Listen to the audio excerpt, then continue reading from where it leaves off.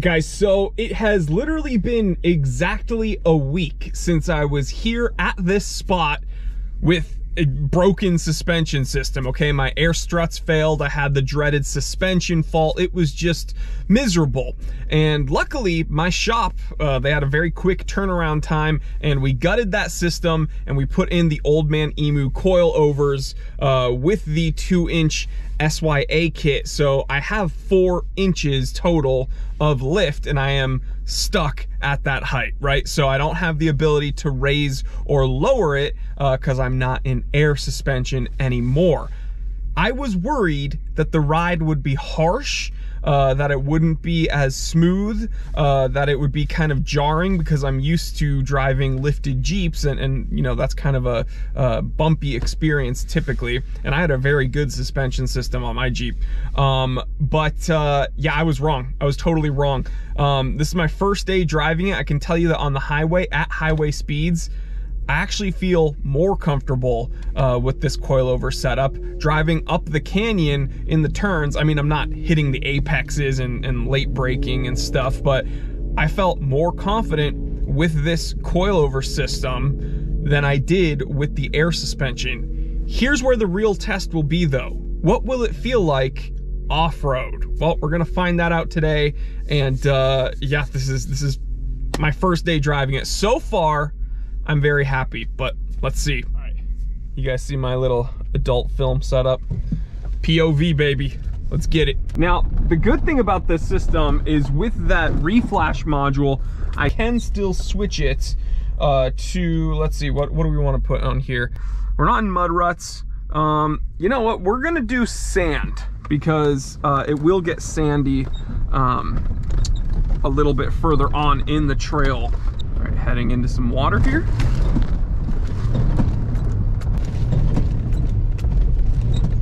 Took that little bump like a champ. Wow. This is honestly impressive how well this is doing in comparison to the air suspension. I can honestly say I don't miss it at all. I do not miss that system at all.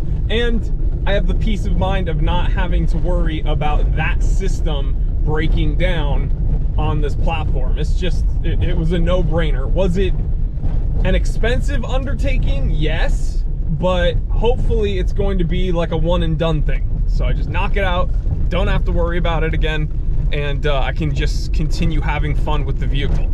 So yeah, fingers crossed that it stays that way.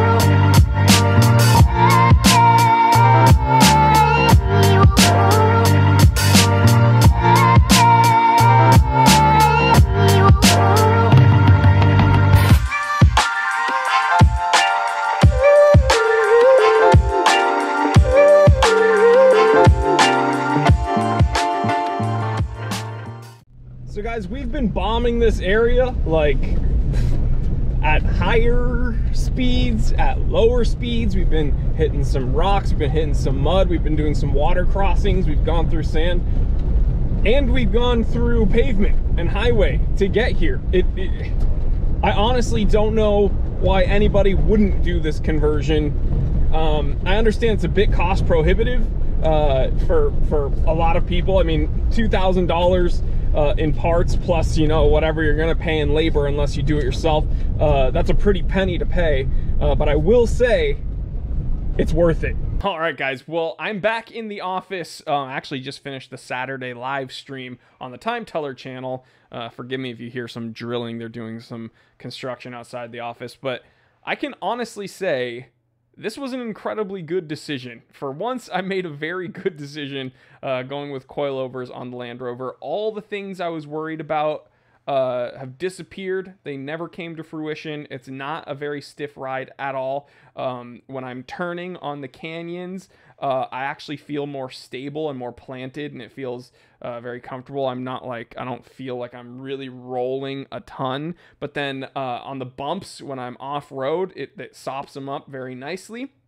And then I can still hit highway speeds, no problem. I feel very stable, and it's not jarring the teeth out of my skull. So I think that this was great. I think it was worth every penny. And I actually, as I was leaving, some guy was coming in with his LR4, and he was like, "Man, you're flexing on me with your build." And I was like, "Yeah, well, this is my first day with coilovers." And I asked him if he was still on the air suspension. He's like, "Yeah, I'm still on air suspension, but I'm thinking about it."